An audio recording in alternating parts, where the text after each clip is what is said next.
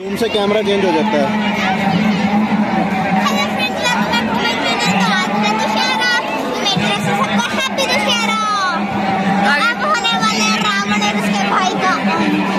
अंत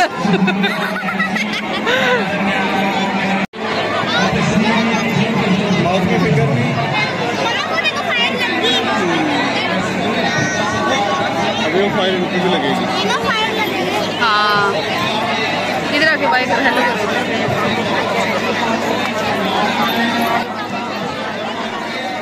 तो अभी हम बिल्कुल टाइम पे पहुंचे। ये देखो कितना रश है, हमसे पहले भी। हम ज़्यादा आगे नहीं गए क्योंकि जब इनको फायर लगती है तब कुछ ज़्यादा ही भागा दौड़ी हो जाती है, लोग एक दूसरे के ऊपर चढ़ जाते हैं। तो मैं बहुत एक्साइटेड हूँ कि रावण जल जाएगा। और ये देखो ये पुतले कितने इस बार लंबे हैं और कितने अच्छे लग रहे हैं। रश भी काफ़ी ज़्यादा है।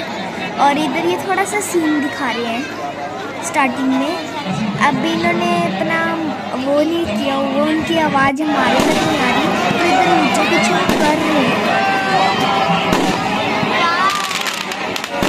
पापा हम भी ऐसा लेंगे दिवाली पे। तो ये देखो स्काई कितनी ब्यूटीफुल लग रही है। ऐसे लग रहा है जैसे दशहरे से पहले दिवाली आ गई। और बीच बीच में ये भी फील हो रहा है कि इसी पटाखों से शायद रावण जलेगा। तो इधर एम्बुलेंस और फायर ब्रिगेडियर भी हैं इन केस अगर कुछ हो जाता है। मेरे को तो बहुत मज़ा आ रहा है। मैं ना पापा को बोलती हूँ फिर हम भी दिवाली पे ना ऐसी क्रैकर्स लेके आएंगे।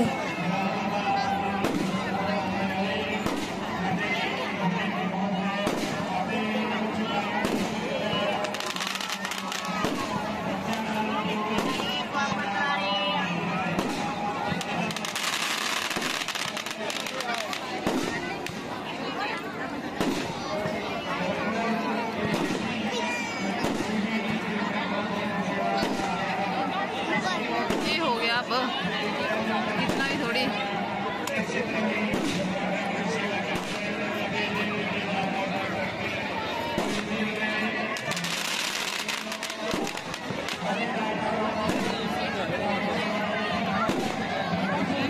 इच्छा करो फिर देखेंगे।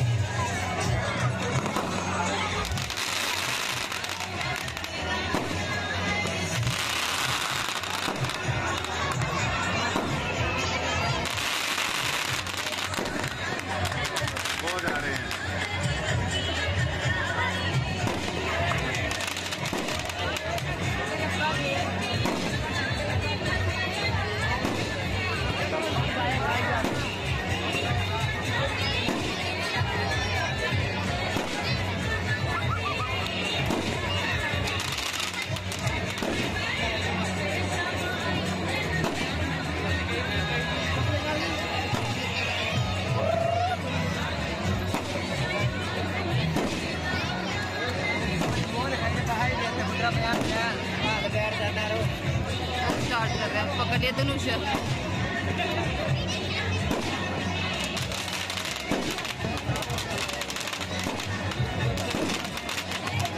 ना बेटा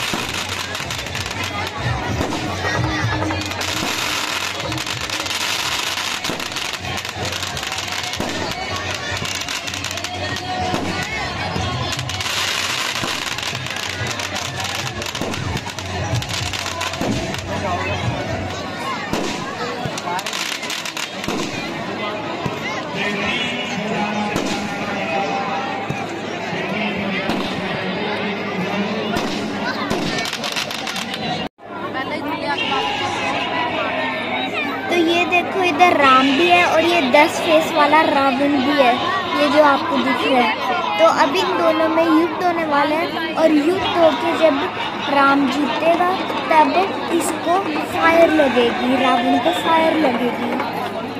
तो हम किसी का वेट कर रहे हैं। Yes yes yes. तो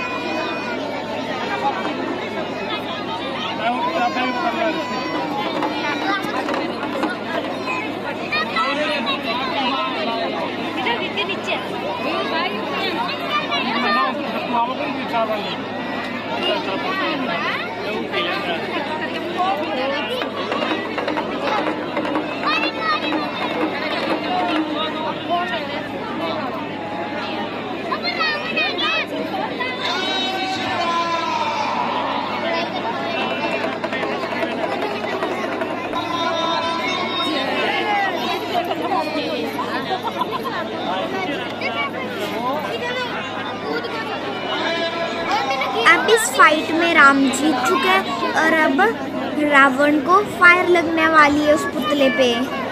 तो I can't wait to see this movement. और इसी को ही कहते हैं बुराई पर अच्छाई की जीत। तो ये राम जीत गया अब। तो अब बस रावण को फायर लगने ही वाली है और लग गई, स्टार्ट होगी।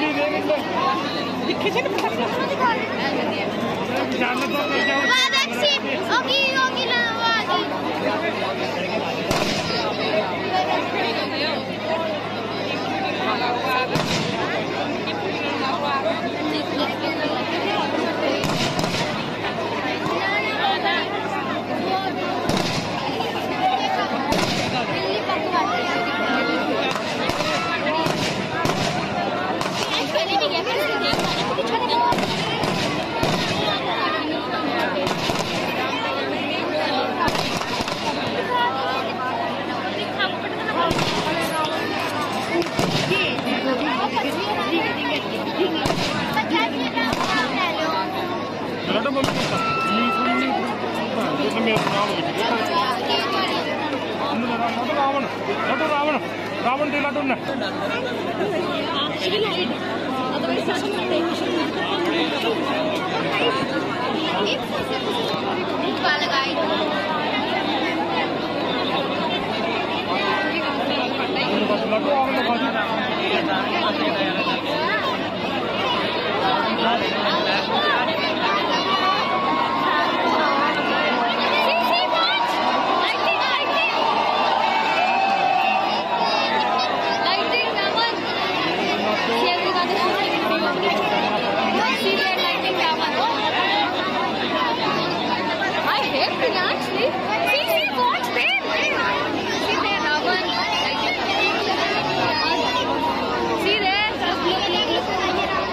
अब रखती है रावण को फायर। तो अब फायर खत्म होने के बाद देखना कितनी भगदड़ होगी, सारे भाग गए। वाह, कितना beautiful लग रहा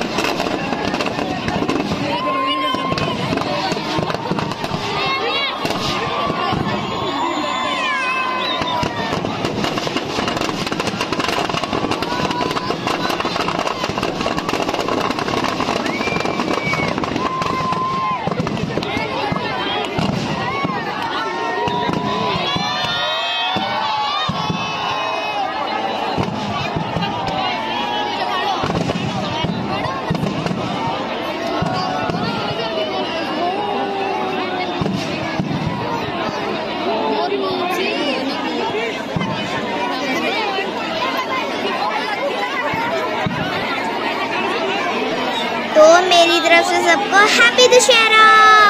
bye bye, C you in the next video.